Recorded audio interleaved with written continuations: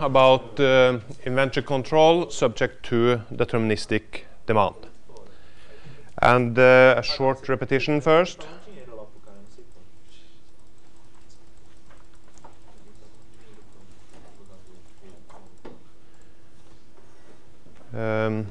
No.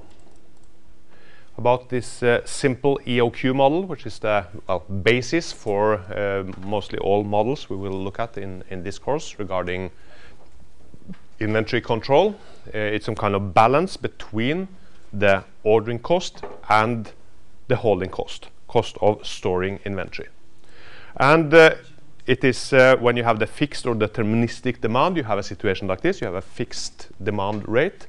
The rate of demand will go in the with the same speed over time.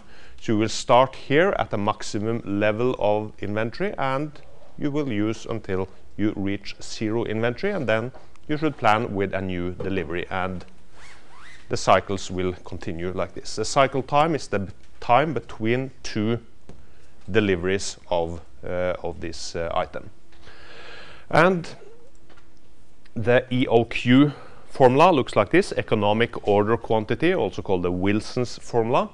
It is 2 times the ordering cost, the cost of placing one order, multiplied by the annual demand, or eventually any other time period. Usually this is the annual demand, and divided by the holding cost. And this is also, if this parameter is per year, this also have to be per year. You have to make sure that you're using the same time period for these two parameters. And then take the square root of this expression and find the optimal order size in the simple EOQ situation. Here we can see the cost curve with the two, in this case, the two most relevant cost elements. One is the holding cost, the cost of storing inventory, which is a straight line, linear function. And the other is the cost of the ordering cost for placing orders, which will decrease and will be an hyperbolic curve, will decrease over when you look at the order size here. So when you have a very high order size, you have a very low ordering cost. But then you will have a higher holding cost because you are storing so much. The EOQ value, or the optimal Q value, will be at the intersection where these two cost functions are exactly equal. And you can also see that at the end point, or the minimum point of the total cost function here will be at the intersection between these two cost factors.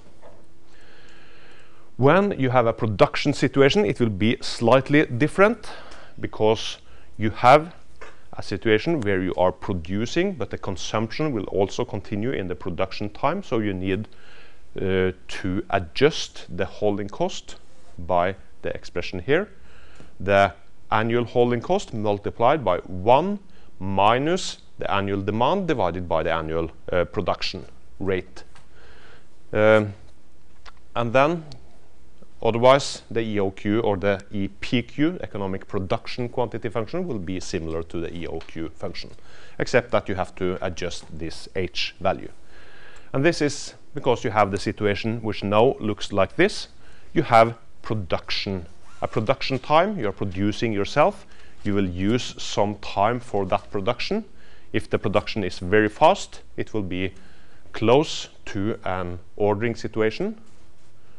But if you will use some time for production, you need to produce the decided number of items, and then you will stop production. So you have what you call the uptime period here, where you are producing, and the downtime period here, where you are only consuming. And since you're also consuming in the production time, or the uptime, you will actually never reach a stock level of Q, but you will have a maximum level of the stock, which is the capital H in this case, which is the order size Q multiplied by the fraction you will find by subtracting the demand rate divided by the production rate from 1. And if the production rate is lower than the demand rate, then this will be an infeasible problem because you are not able to produce as much as you need to meet the demand. So here we have to assume that the production rate will be higher than the demand rate.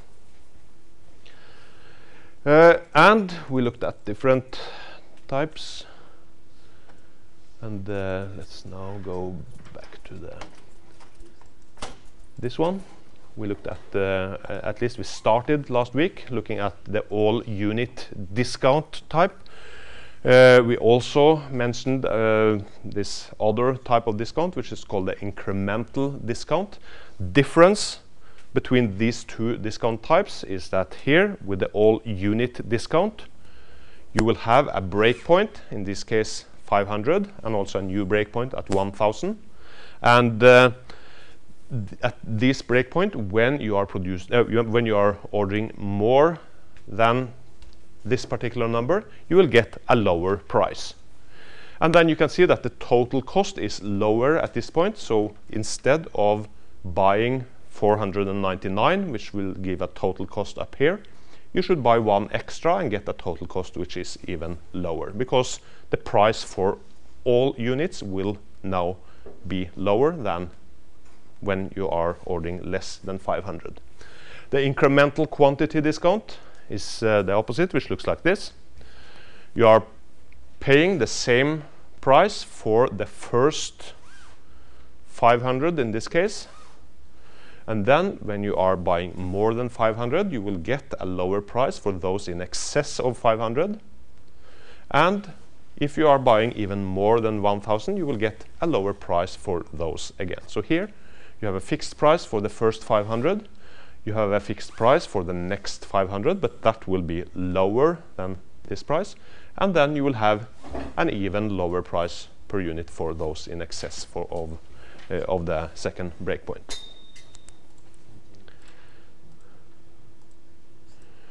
Here is the cost curve for the all unit cost discount. Less than 500, you have a cost curve which looks like this at the bottom line here. Bottom here, the optimal order size. When you're ordering more than 500, you will get a new price. The new price will also give another cost curve, but this will not be a possible price if you are not buying enough to meet that particular breakpoint. So even if the optimal value for that price is below the breakpoint here, you have to increase the order to reach the breakpoint. And that will also be the same here. When you are using the price for the breakpoint of 1000, you would have a minimum order or an optimal order size at this point, but you have to increase the order to reach that particular value, which is equal to the breakpoint, to get that price. For the incremental quantity discount, you will have a continuous line here, which will follow this ball line for up to 500, and then you will meet another cost curve and continue with that cost curve, and then you will meet another cost curve at the second breakpoint and continue with that cost curve. But here you can see that the minimum or the optimal order size is either at this point or at this point, but for the third cost curve, the minimum point is here, which is outside the scope of that price, and then this is not a relevant option for the optimal policy. So in this case, this example, we have only two possible options of the optimal policy where we need to compare the cost for these two options. So last week I showed one example on the all unit discount. I will show one more example before I continue with the incremental quantity discount. And here we will look at the problem 422 on page 226 in the textbook. We have here, let's see,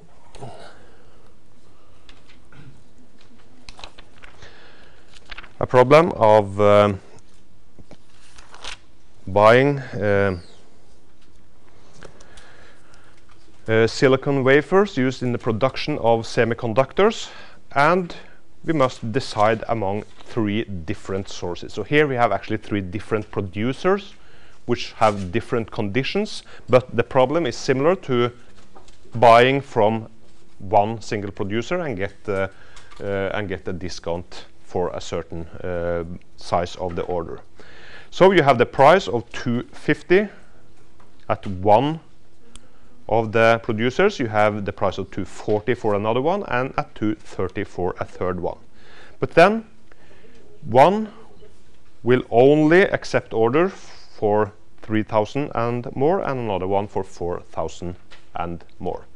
And we have the demand of 20,000 per year, and you also have the ordering or the setup cost of 100 per order.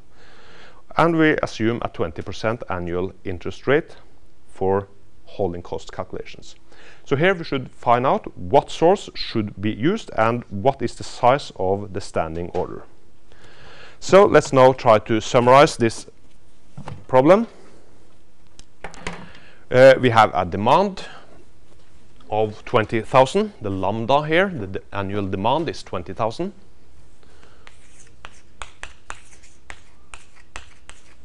We have a K value, ordering cost 100.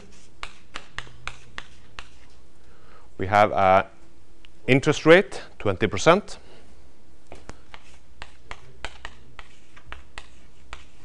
And we have a price, unit cost, which has 3 different options. The C of Q is 2.50 if you buy from the first producer. It is 2.40 if you buy for the second producer. But then you need to buy at least 3,000 units.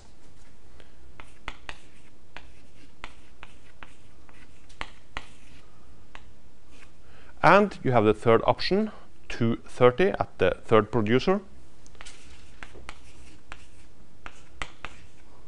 But then you have to buy at least 4,000 units.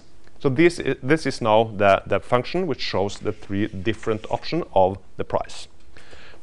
And what we should do now, since this is an all unit discount situation, we should find the optimal order size for these 3 prices. The minimum point or the optimal point for the 3 cost curves here. So let's now first check the what we call the Q0, which is at the price of 2.50. It is 2 multiplied by the demand and the setup cost, the ordering cost, 2 multiplied by 20,000 multiplied by 100 divided by the interest rate of 20% and multiplied by the price. The holding cost is, as known, the internal interest rate multiplied by the price, which is the price of storing 1 unit of inventory for 1 year. So for the first option we use the price of 2.50, which will, of course, we should take the square root, and this will give us an optimal order size of 2,828.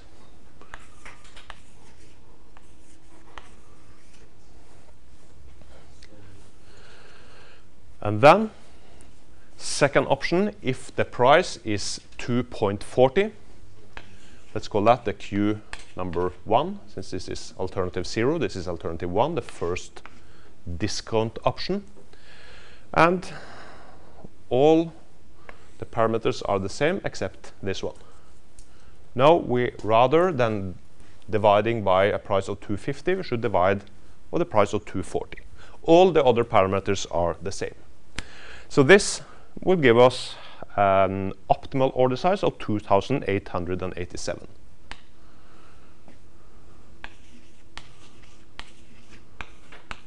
And this is smaller than the breakpoint, which is 3,000, which means we need to buy 3,000 to get that price. If we should use this this vendor here, we should buy at the price of 240, but then we need to buy 3,000 items. And similar for the third option, or the second discount option, we will use the same formula, use the price of 230, all the other parameter values are the same. Then we get an optimal order size of 2,949, which is smaller than the breakpoint, which in this case is 4,000. So now we have these three possible options, which all can be the optimal order size with the situation where you have a discount. Either 2,828 from the first vendor without a discount or with a price of 250, or 3,000 at the second vendor at the price of 240, or 4,000 at the third vendor at the price of 230. And then we need to compare the costs. Use the cost function for a Q value, and then the cost function, as usual, includes the ordering cost, which is the annual demand divided by Q multiplied by the holding cost A, and the average size of the stock, which is 1/2 of the order size, multiplied by the holding cost, which is BI or CI in this case. I always use the wrong parameter, but here the price is the C and the interest rate is the I. So the holding cost is the average size of the stock multiplied by the holding cost per unit, which is the value or the price of the item multiplied by the annual interest rate.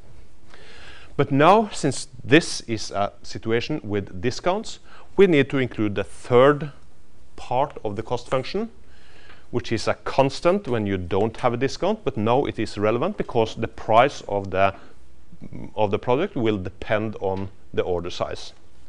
So here, this will be the annual demand multiplied by the C, the price per unit. And then we can use this formula with an order size of 2,828.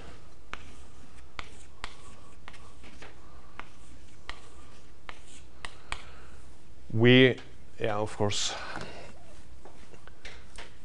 I'm teaching also a master course on this topic, and then we have other parameters. So this is of course the demand, which now is the lambda, and the holding cost or the ordering cost is the K parameter. Q is the same, of course.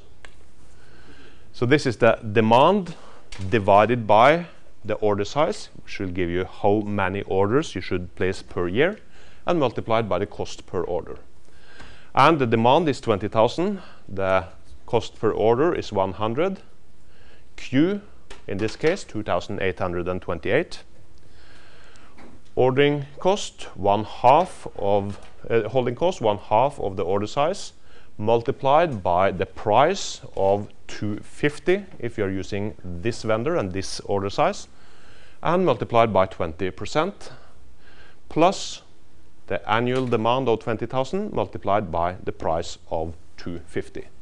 This gives us a total cost of 51,414.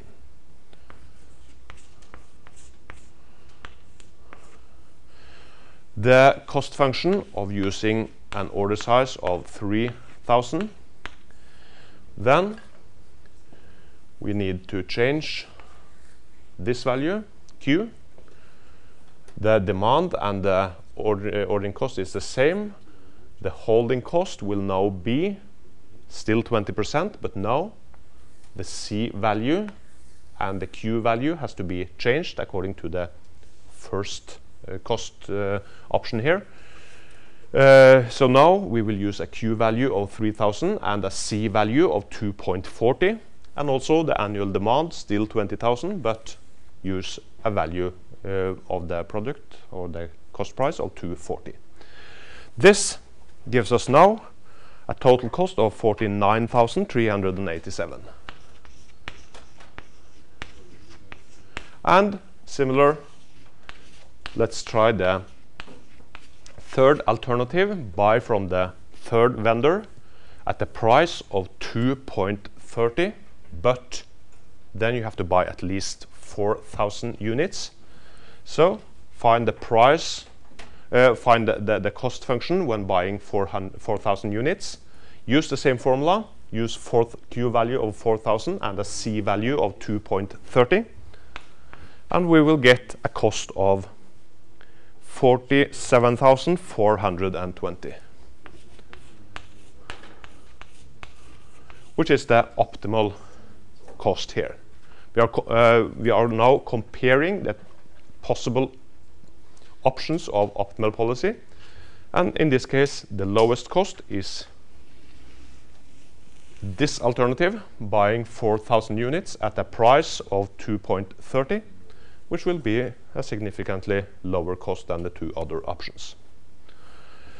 What is also important to know is that the holding cost and the ordering cost, which we have seen in the EOQ formula should be exactly equal, will not anymore be the same when you are using discounts, because you have to buy more units than you actually would ideally to get a lower price, and then you should usually have a higher price, a higher cost of storing inventory, because you have to increase the order size and you have to store more units than you actually would have done if you have been able to choose the order size by yourself and not have these constraints of a minimum order size. So in this case, let's see that the ordering cost will be it will be 500 for the ordering cost in the optimal situation here, because the K value is 100, you have a demand of 20,000, and ordering 4,000 each time means that 20,000 divided by 4,000 is 5. You have to place 5 orders in 1 year, and each of them will cost you 100. So the annual ordering cost will here be 500. The annual holding cost will be 1/2 of 4,000, which is 2,000, multiplied by 2.30 and multiplied by 20%, which will be a total of 920. So here the holding costs are almost twice as high as the setup cost. But the main part is this part. The main part of the cost function is actually the purchase cost here, which is much higher than the other two options of the other two parts of the cost function. Okay, that was the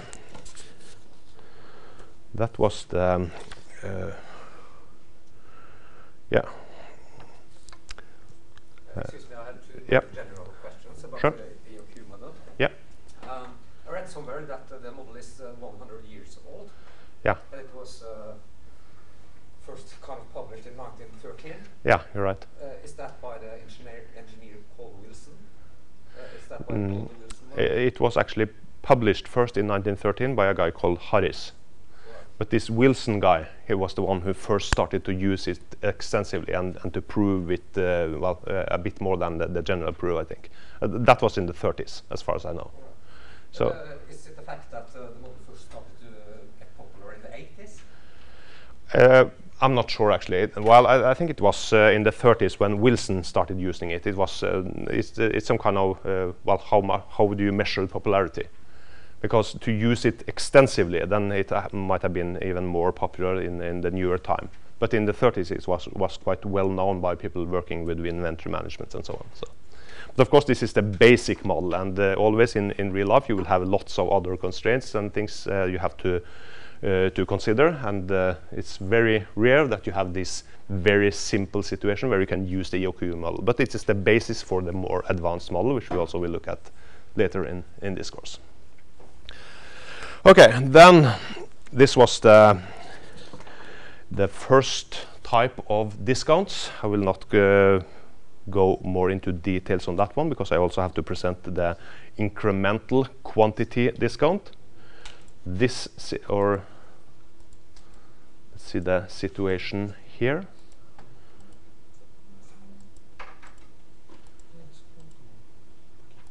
Here, where you have the discount, a lower price for the number of units in excess of the breakpoints. You will pay the same for the first batch of 500 in this case, and then you will pay the same for the next batch here between 500 and 1000 with a lower price, and then if you're ordering more than 1000 you will get an even lower price.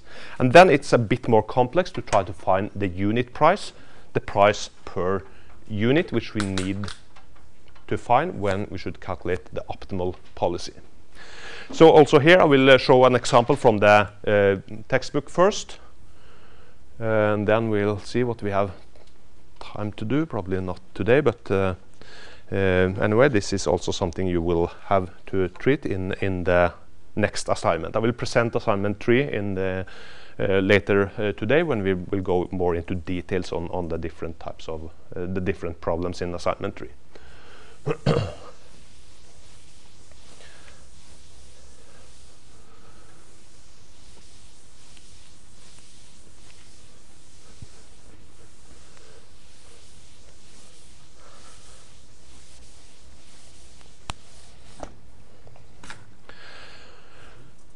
So here, let's now look at the situation where we have a discount for the amount exceeding the breakpoints.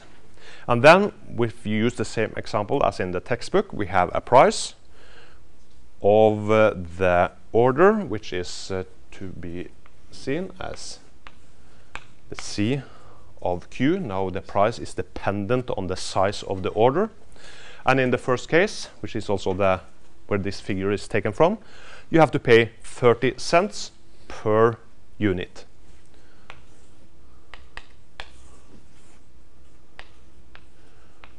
And then multiply by the order size, and then this will happen if you're ordering less than or equal to, in this case we should also include 500, so you will have the price of 30 cents for the first 500 in an order. Or if you are ordering less than 500, you have to pay 30 cents. So this is the case if Q is smaller than or equal to 500, which is the breakpoint.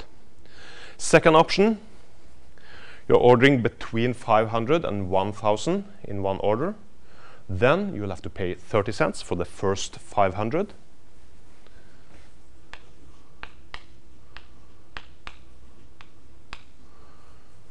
But you also have to add 29 cents for those in excess of 500. The difference between the order size and 500. And this will happen if Q is larger than 500 but smaller than or equal to 1000.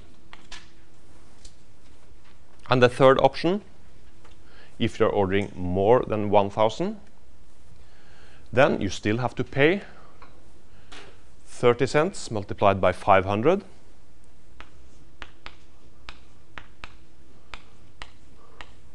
And then you have to pay 29 cents for the difference between the two breakpoints, which is 1000 minus 500. Of course, this is 500. And at last, you have to pay 28 cents for those in excess of the second breakpoint, 1000.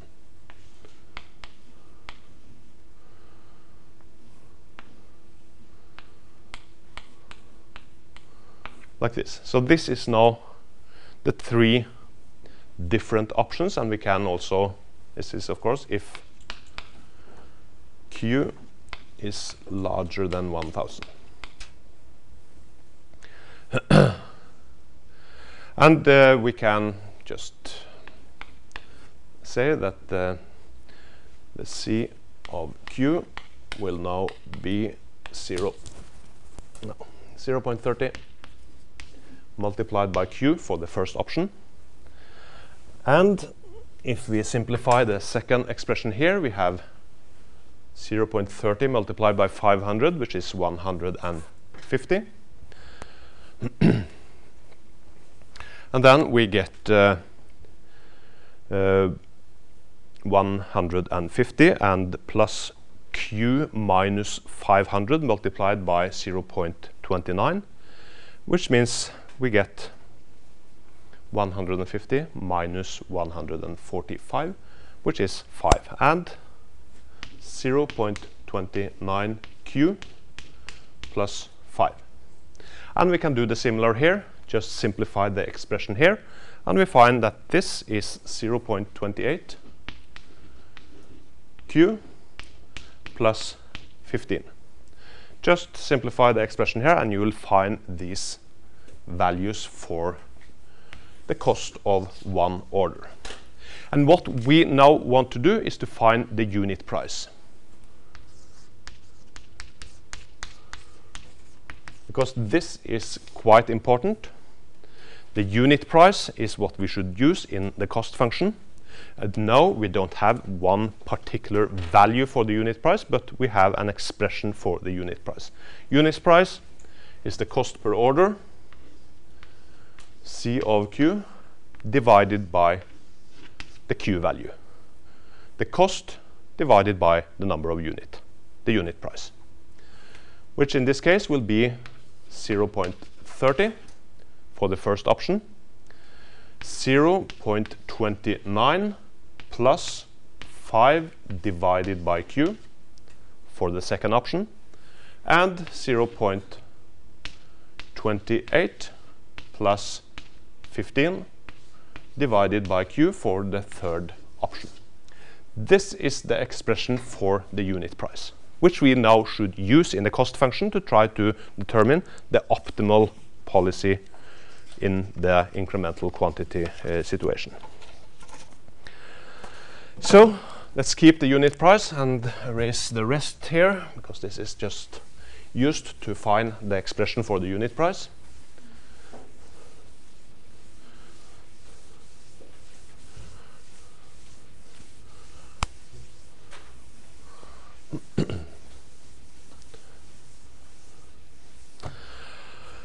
And let's now resume. This is the same example as we used in the first example last week for the incremental, no, for the all unit cost. We have a demand of 600. We have an ordering cost of 8,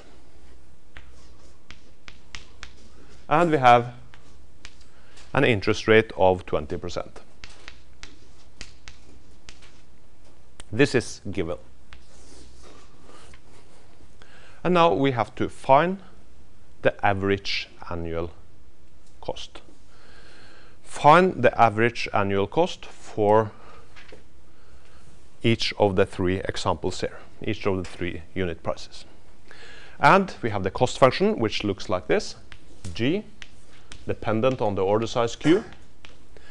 It is the demand divided by the order size multiplied by the ordering cost, as usual. It is the average size of the stock, 1/2 of the order size, multiplied by, we are used to use the C value here, but now the C, which is the unit price, will now be dependent on the order size, at least in 2 of the 3 alternatives here. So we have to multiply this by the C of Q divided by Q and multiply by the interest rate.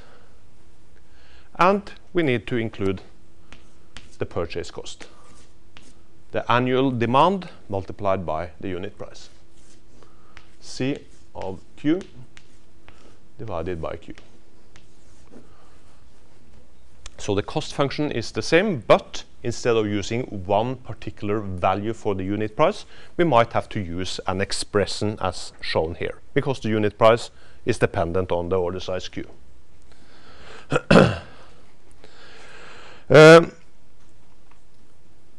For the first option, this is quite easy. The unit price is 30 cents. If you are ordering less than 500 units, the unit price is 30 cents. So here, in this case, let's call it the Q of 0 is equal to 2 lambda k divided by I and C, where the unit price is 30 cents. Let's call that the C0. And of course the square root. This will give us an optimal order size of 400. And by using an order size of 400 and a unit price of 30 cents, we can easily find that the G of 400 is equal to 204. This is the same as we saw with the first example by using the all unit discount. Order size of 400 will give us an cost function of 204. Use the unit price of 30 cents in this function here. This is quite straightforward if we know the way of calculating the EOQ value and also the cost function. But now we have to look at the second option here, this option.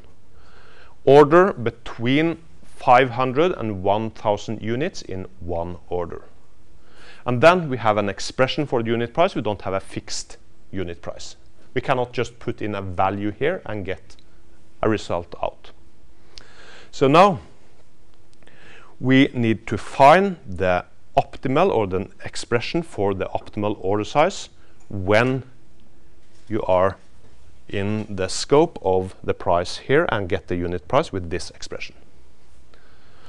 So let's now see what's happening if we are using the expression for the unit price in the cost function.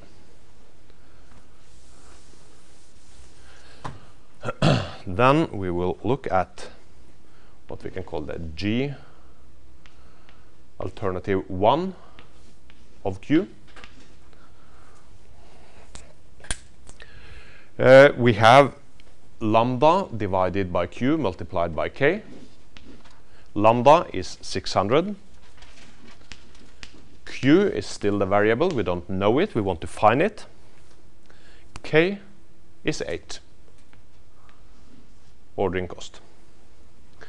Plus the holding cost in this expression, 1/2 multiplied by the variable Q, multiplied by the expression for the unit cost, found here 0.29 plus 5 divided by Q.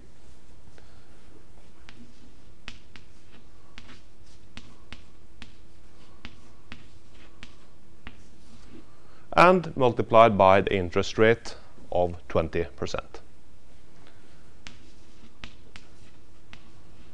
And plus the purchase cost, which is an annual demand of 600, multiplied by unit cost of 0.29 plus 5 divided by Q. This is now the expression for the cost function. And we can try to simplify this, do the calculations. We get here 4,800 divided by Q.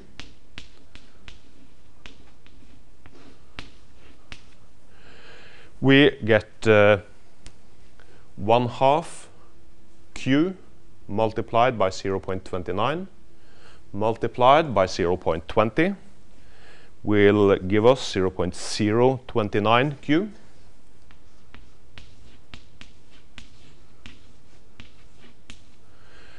We have 1/2 Q multiplied by 5 divided by Q multiplied by 0.20. This gives us 0.5. And we have 600 multiplied by 0.29 should be 174. And we have 600 multiplied by 5 divided by Q, which is 3000 divided by Q. And before we take the break, if we just summarize this, we have 4800 divided by Q plus 3000 divided by Q. 7800 divided by Q. We have Q to the power of 1, 0.029 Q.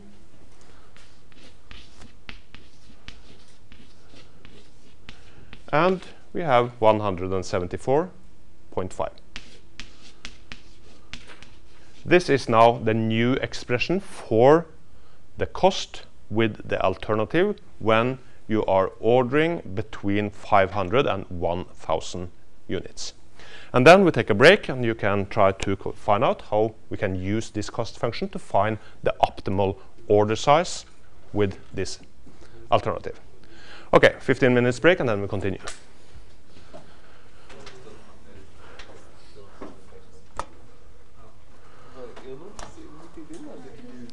Yep.